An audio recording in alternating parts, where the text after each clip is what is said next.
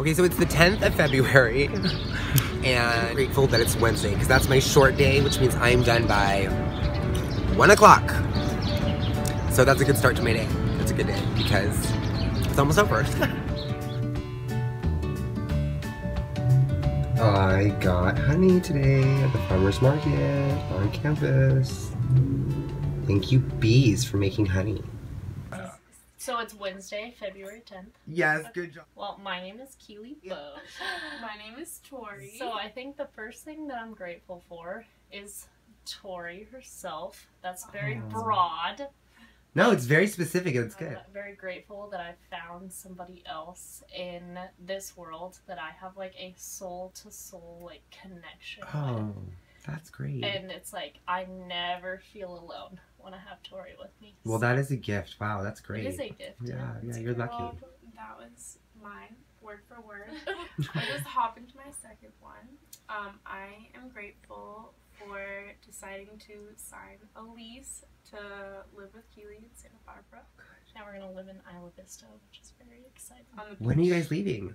May, the end of May. It's after graduation. Oh, Right. shit. So the second thing that I'm thankful for is having met Spencer. Not only is Spencer like a really great person inside and out, but I feel like truly comfortable in his home. The whole atmosphere is just something like when you walk in, you immediately feel like it's Chill someone, yeah, vibes. chill vibes. It's super wet. Exactly.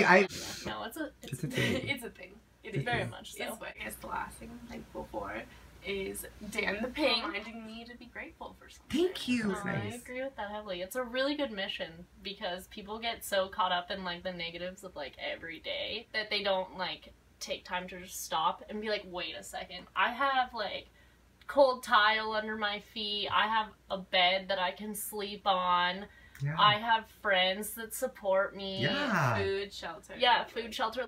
Okay, so it's the end of the day, and I was feeling kind of low this afternoon. I had a kind of emotional thing, some processing to go through, and was a little bit sad. I'm thankful because Spencer made me study with him, which was cool, and then his friends came over, and then they presented me with maybe the thing I'm the most grateful for today, and that was they told me that they really appreciate my videos on YouTube, and they think it's a good idea to make people think about what they're grateful for. So that is like, that was my goal. We're like, you're such a happy, positive person, and it was just at a time where I was feeling like kind of sad and not super positive. So I'm so happy that they said that to me, and I'm grateful that I'm getting people to think more about what they could be grateful for.